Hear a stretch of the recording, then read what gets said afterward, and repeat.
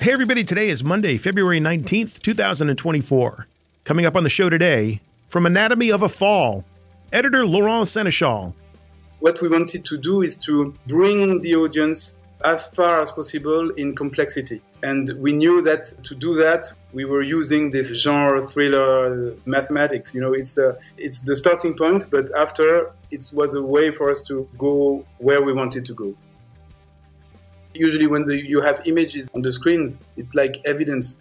And for us, it was a way to say, pay attention, life is complex, and these images maybe are in the head of a little boy who is trying to help his mother. When we are like starting a scene, we start from the acting and the golden moments, you know. So it's like really artisanal, and we don't know where we are going to be at night when we start the day. Yes, all that and more on this edition of The Rough Cut.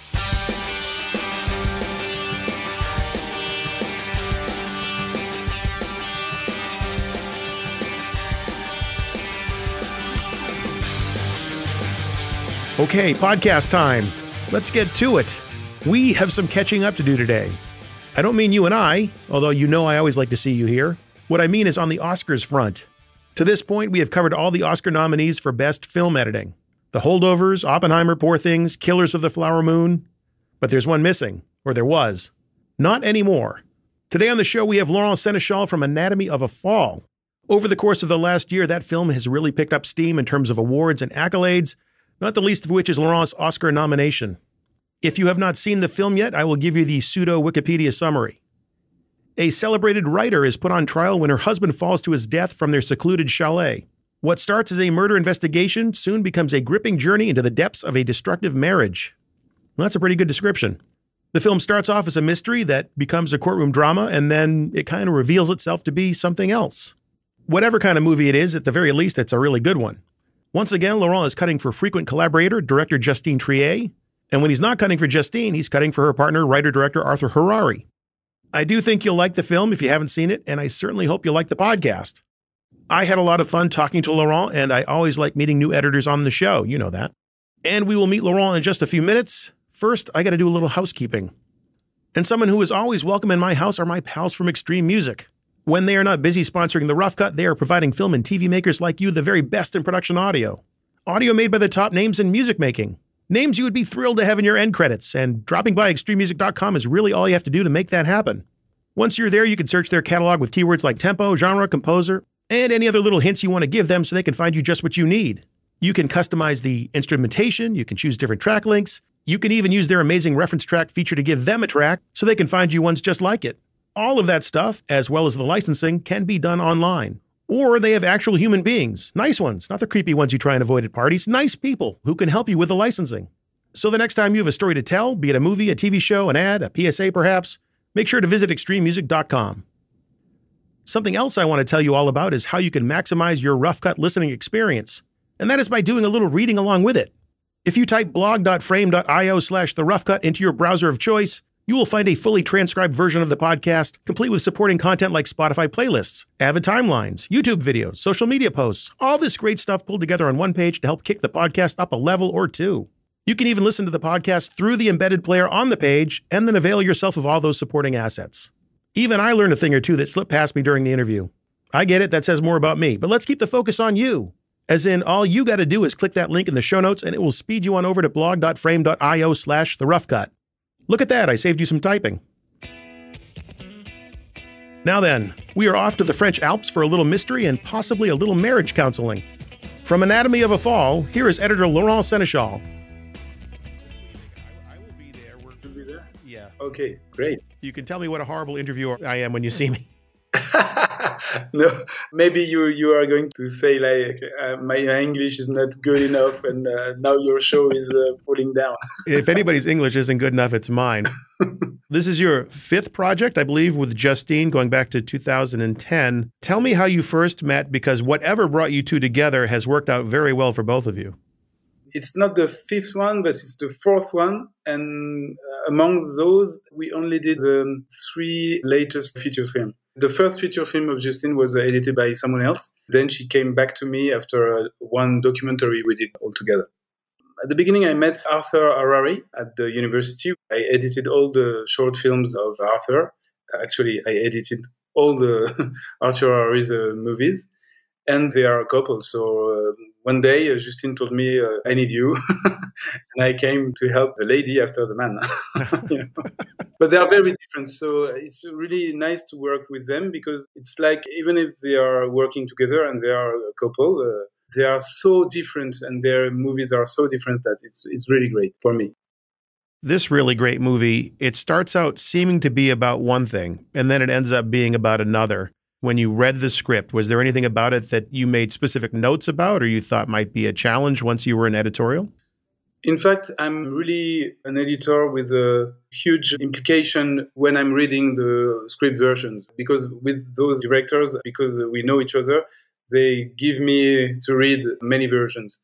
And for this one, it was not like I was writing a lot of things, not clever things like you should do this or that.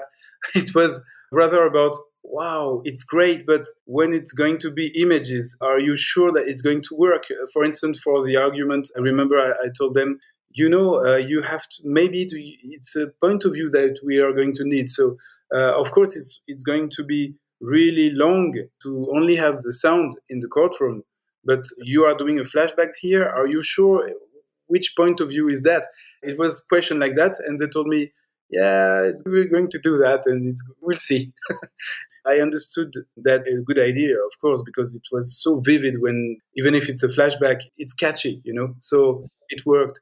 It's an example, but there were so many things I noted as warnings, when I read the script. Well, those flashbacks, were those in the earliest iterations of the script, or is that something that came to be a necessity over time as they were developing the script? I think that they rather soon figured out that they need to have this big scene with images because staying in the courtroom was becoming like, even when we were reading the script, it was like very long audio scene, And of course, it was also a way to put the character of the dead father into the movie and to build some empathy with him because the boy is the main character. In fact, at the end of the movie, we discover that the boy is the main character of the movie and is really shocked by, of course, what happened with his father, and is picking memories of his father. And you cannot have this emotional end of the movie without having the father existing like that. Also for the couple, the discussion about time and balance things between the man and the woman, it was really important to have it with bodies. A big part of this film is a courtroom drama, but I can't think of any courtroom dramas that this film reminded me of. Did Justine talk to you about certain films or filmmakers that she was drawing from in developing Anatomy of a Fall? She had many influences. I think she was talking about Kramer versus Kramer, a movie we love, but it was really around family and the boy and the couple in the courtroom. But for the thriller movie, we didn't have a very specific reference, We knew that we were beginning with a genre movie, like a thriller, not showing what happened. Then after every time that you are seeing this woman, maybe she's guilty, This is the first thing we did, but it's like an original crime that we did. and then after, we wanted not to play that game so much. We knew that it was like a vehicle for us to create a movie more like John Cassavetes could have done. We wanted the audience to be behind this family, this boy and this mother. Even if doubts are still there, of course, it was really hard to build, but we wanted to have the audience behind her. And it was like, you didn't want to be clever about that, And what we wanted to do is to bring the audience as far as possible in complexity. And we knew that to do that, we were using this genre thriller mathematics. It's the starting point, but after it was a way for us to go where we wanted to go. What we wanted to do is not to copy the way in the TV show you are going to see very often the courtrooms and all this justice mechanisms, We wanted to be softer about that. And also we wanted to be like it's pieces of reality. That's why in the editing we were picking all these flares, first takes, and it was really on purpose that we did that. I have to say, there's not a lot of comedy in the film, but I did laugh when Sandra refers to where she lives as a shithole with the backdrop of the snow-capped French Alps behind her. So please tell me you got to edit on location in the French Alps, and if you didn't, where did you edit? No. In fact, Justine, I had this experience with her for the 2 previous movies. She cannot see an assembly. She cannot, not at all. She is going into a mess as soon as she didn't choose things. She had to start from the very beginning the process. And this is the faster way, but it's a very long way to get the movie. But it's the faster way with her because she cannot not be there. She cannot see something that she's going to improve. She wants to to be there, not only to do everything, but she's like a bit of a control freak, in an editing room. And why she's like that? It's because the main door for her is to pay attention at first to the actors' performances. The acting is the main thing for her. She wants to be sure that she's having the best moments, the best takes, and it's a very huge, massive work to only choose the good material and then after trying to arrange this and cut it. Do you communicate at all during production, and what do you talk about if you do? I'm looking at the dailies, and we are talking sometimes, maybe once a week, but I'm not very close to her because I know that it's like another person when she's coming in the editing room. She is like, she press reset button to everything, and she wants to now create something else with all this. And of course, she has some ideas that, this scene, it was really great what we did. But when we are starting a scene, we start from the acting and the golden moments, So it's really artisanal, and we don't know where we are going to be at night when we start the day. She doesn't want ideas to compress reality and feelings and acting. She's starting with acting. Then when she has what she is thinking that is good, we are starting to have maybe ideas, but she wants her movies to be more vivid than clever, Okay, well, now we're going to test your memory a little bit. Do you recall how many days of principal photography were there? 9 weeks, maybe 10 weeks. I don't know. I don't remember. 10 weeks sounds about right. I looked at the movie. It seems like a 10-week movie. How about an editorial? How long were you in post for? It was 38 weeks. 38 weeks. VFX. It doesn't strike you as the kind of movie that there's a lot of visual effects in there, but sometimes with snow and weather conditions, there can be more than you think. Tell me about the VFX component. How many shots, if you know, and where was most of the VFX work going? It was not huge on this movie, of course, and the snow was real, it was for real. But for the VFX, we used them for the dog, for the vomit, and also maybe the snow on the roofs of the chalet. A lot of things that we are doing, but it's not really VFX. It's like when you are using the same shot multiple times, because you want to fix the pace of the acting and rebuilding shots and scenes. And, I do a lot of things like that. There was many things to do, but it was not like huge VFX. You'll do things like interframe editing with Animat and fluid morph to adjust performances and things like that? Yeah, I used to do a lot of things like that because we are into details and we want that time before she's turning and this look to be that long before having the other shot, So we are using all the tools to have what we want. I'd like to talk a little bit about guiding the audience, making them feel one way or the other about Sandra, about Samuel, whom we never even really meet until later in the film. The open of the film really influences how we feel about the characters. We don't see Samuel.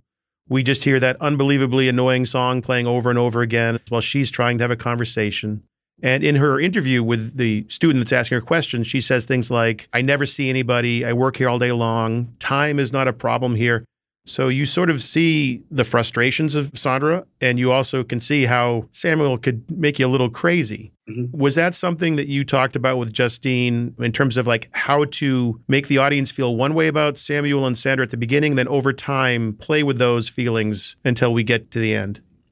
It was the main challenge in this editing, how to create the road for the audience to let the audience drive to the left and to the right.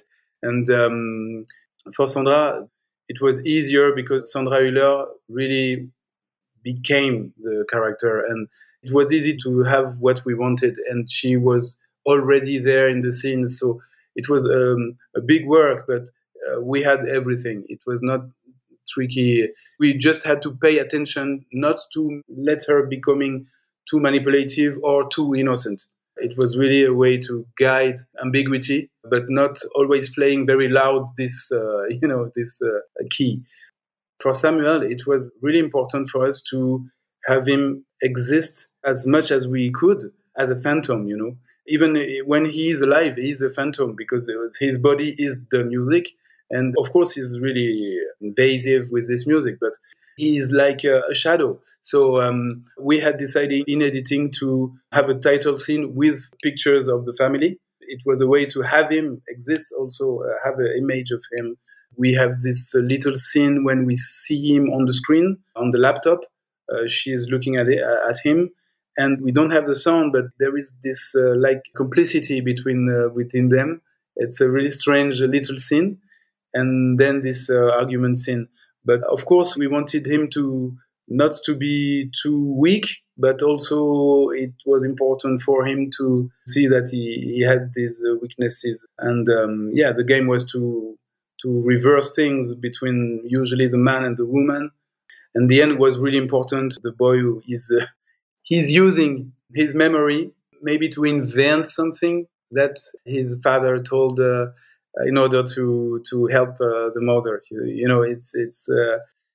It's not sure, but it might be like that in the head of the viewer. And it's funny because it's really what Justine is doing. She's really like breaking the rules because she's doing, we could say, as in Usual Suspect, because usually when you have images on the screens, it's like proofs, it's like evidence. And for us, it was a way to say, pay attention, life is complex, and these images maybe are in the head of a little boy who is trying to help his mother. Well, in terms of revealing characters, let's talk about Daniel, the boy, a little bit. His limited eyesight becomes a factor in part of the story, but it's not something that's clear right away. Keeping that information from the audience for a little bit, was that something that you were, again, conscious of? This will matter to the story, how soon or how late we hold this information back. It's such in the middle of the police investigation. We knew that it was going to be clear at one point. And we tried not to do as usual in the movies with, the first 15 minutes, everything about every character. Same, for instance, it's a detail, but when in the courtroom, the prosecutor is asking the student, did you know that she was bisexual, Sandra? And I asked Justine, are you sure you don't want to have a shot on Sandra there because we are talking about her sexuality and or maybe the student? And she said, no, let's try not to be like that because today it could be not that important. Let's stay on the prosecutor and it's going to be okay. She's a little, like a bad girl sometimes, and I have to make sure that even if she's breaking the rules, we are going to find our rule. So I'm trying in our complementary way to work. I'm the one who is trying to find balance between all these ideas, and some of them are really explosive, So going back to how we view Sandra, she's very isolated. She's often seen alone in shots, often in close-up. We don't often see her in two shots when she's in a scene with somebody. One of the things that was most striking to me is the weekend before the climax of the trial, Daniel says, I don't want my mom to be here with us. And so Vincent, her lawyer, her friend, comes to pick her up and drive her away. Mm-hmm. The entire time in that car ride, we never see Vincent's face, and they're having a conversation. Not until like the final scene in the restaurant do we see Vincent and Sandra in a real two-shot. I know it's not strictly like there was never a two-shot, but it does seem very often Sandra was isolated in these shots, in these scenes. Is that just my interpretation, or do you feel like that was something that you were trying to do? For me, it's really interesting because we didn't aim to do that, but I have the same feeling that there is something hard inside her at the end, but it's also the end, and she's released, So it's peaceful, even if there is some strange taste in her mouth and in her mind, because she has to come back, and it's hard to face the boy. So a big part of the film, of course, is the courtroom. How many cameras did you have in that courtroom scene? And while I'm asking about it, what did they shoot for Anatomy of a Fall? Very often there were 2 cameras on the courtroom, only 2, I should say. And sometimes they were in the same axis, shooting the same angle. I think that because it's not a very expensive movie, we had to be clever. So I used a lot of shots from other scenes to build some other scenes, And I think the material was not light, but we didn't have so many takes. Justine is shooting a lot with the main character, and when an actor is in a weak moment, she is really trying to have what she wants, but she's rebooting everything without cutting, So the material is strange, and I really have to adapt and to organize the material before editing. But without doing an assembly edit, it's hard. I had to organize really, really quickly. In terms of the pacing of the film, seems like in some of the answers you've given me, Justine purposefully didn't want to do things that people would expect for this kind of film. Films often will use techniques for compressing time, montage, things like that, but I don't feel like you ever really tried to tighten the film up. I know it's coming out like a negative, but you really let the film breathe. And so I would just like to get your thoughts on how you approach the pacing of the film, the things you tried to do and the things you purposefully stayed away from. Okay, there are 2 parts for this question. The first part and the courtroom part. First part, we had to rebuild a lot the scenes and the way the boy is existing also. And into the scenes, we had to also cut a lot of dialogues.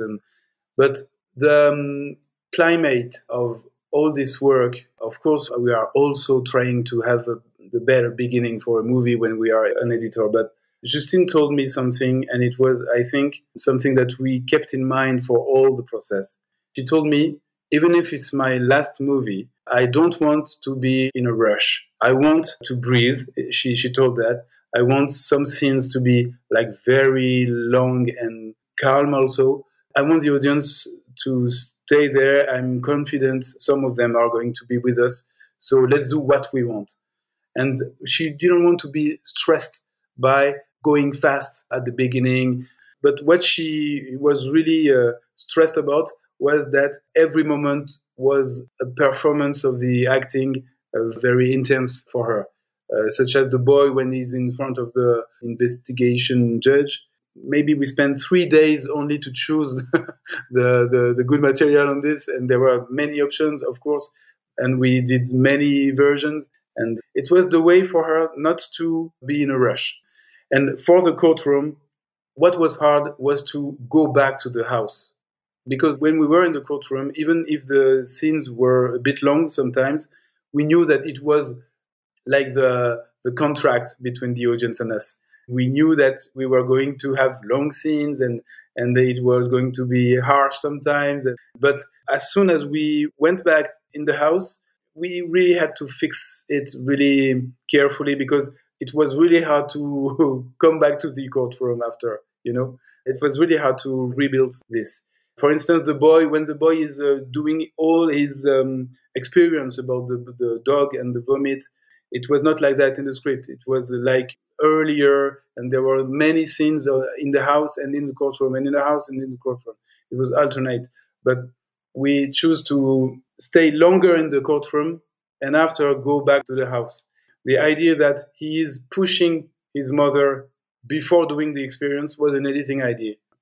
In regards to the visual language of the film, there was something you did that I didn't notice you doing anywhere else, and that was in Sandra's rehearsal scene for her testimonial, you do a fade to black, which I don't recall you doing anywhere else.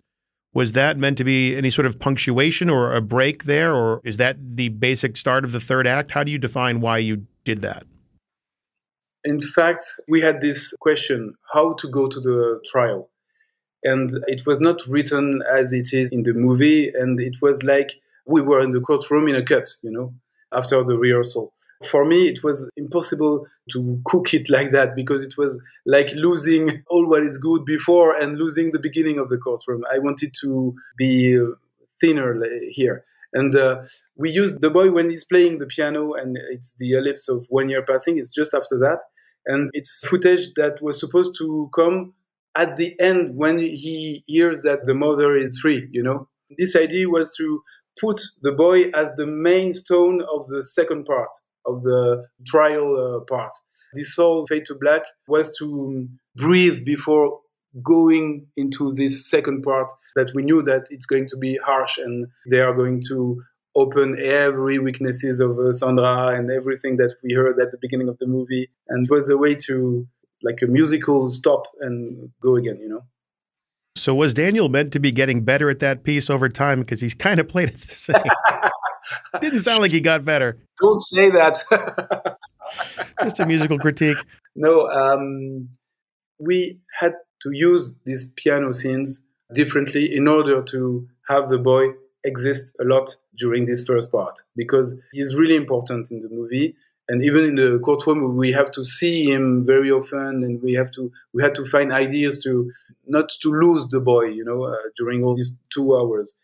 Of course, we used the material not in the order of the set, Of course. Yeah. So you saw that, and maybe well, I have to edit it again. No. Maybe he just hadn't been practicing. He's had a lot on his mind. I don't blame him.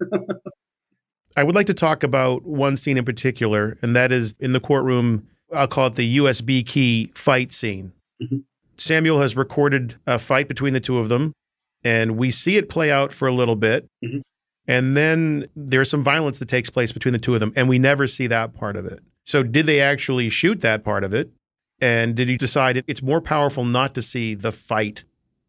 It was written like that, but the fight was going longer before.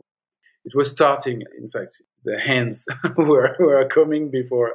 But we figured out that it was better to go back in the courtroom when words are like weapons. And the words Sandra is saying and the way she acts were the climax here. And it was better footage than what they tried to do after. So we wanted to go back in the courtroom in that climax. And of course, the fact that violence is not seen again, it's a way to go back to the beginning of the movie, where you don't see what happened. It's like contradiction, this scene, this flashback, where we are seeing as God a scene that we cannot see because it's only sound. It was a way, I think, to be our own contradiction, in order not to lose the audience also. We had to find some things to be like catchy. I don't know I don't have enough words in English, but we didn't want to have score music, but we wanted to have big ideas and even contradictory ideas sometimes. But it was in order to be like, to have the audience be surprised and be into this movie in the movie, because it's a scene around what is in the middle of what we are talking about. It's about time, couple, balance, and what is to be an individual into a couple, what is freedom, what is regrets, what is all this. The flashbacks that Daniel has, if I recall, it's not exactly clear initially, are we seeing those as flashbacks of his? Are we seeing those through his mind? Yeah, it was in this scene of testimony where, for us, he's playing some images. He's becoming the director of the movie. He's shooting and playing his father, and the voice is like the voice of the scriptwriter, He's editing it too, Laurent. Yeah, of course. But I helped him because we had so many versions of this. He needed a mentor. We all do. Of course. There's a lot of this film to be proud of. If you can, what was your favorite scene from the film to work on? Wow. To work on or to see after as a part of the audience? Both, if you care to. Okay. To work on is the argument, the fight, and the 20 minutes scene after the last huge scene of the trial where it's amazing where they are talking about literature and when the prosecutor is like reading a previous novel and they are talking about are you guilty? Is Stephen King guilty because he's writing killer novels? This time, for me, it's really like talking about the movie is talking about more than this story and this couple and this affair. It's like talking about today. What is today? Today, if you have written something in the social media or 10 years after, you can be like in a trial for this, and it's a really funny moment and very long scene. And it's one of the hardest scene I had to edit because it's so long. I had to be really precise and even be confident that it was going to work like that. And I'm proud to have done it. But the scene that is moving me is the very simple scene where the boy is playing the piano the last time before testifying. And also the last scene when the looks in silence with the mother is when they are reconnecting at the end. Those two moments are really moving for me because I really appreciate, of course, as everybody, when a movie is stopping all the dialogues and it's becoming like so simple and it's complex, but you understand everything only with the looks and only with the face. And for me, it's great when it's like that. Well, I mean, I think people are recognizing how wonderful this film is and the tremendous work that you did. I wish you nothing but the best this awards season. The only thing I'm disappointed about is learning that the dog was VFX. I thought that dog should have gotten an Oscar. No, he's a great actor. He won the Palme dog, and he's a great actor. But we didn't help the dog. We helped the vomit. I'm telling you, that dog deserves some kind of canine Oscar. So what if he got a little VFX help with the vomiting? Meryl Streep would need help with that. My vote for Best Supporting Actor goes to Messi the Border Collie who played Snoop the Wonder Dog. And of course, best of luck to Laurent as well when Oscar night comes. He did a great job on the film, and I loved having him on the show today. I hope you enjoyed it too. Did you know that 4 out of 5 Best Film Editing Oscar nominees chose Avid Media Composer to cut their films? And I bet there was an Avid somewhere in the mix for the 5th one. What I'm saying is they must have their reasons for choosing Media Composer. And maybe those reasons wouldn't be the same as yours. Everybody's different, thankfully. But you'll never know what your reasons for liking Media Composer will be until you try it. And if you have tried it, well, have you tried it lately?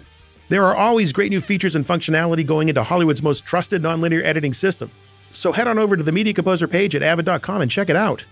As always, there's a link in the show notes just for you. Well then, it seems we have reached the end of our little editorial journey.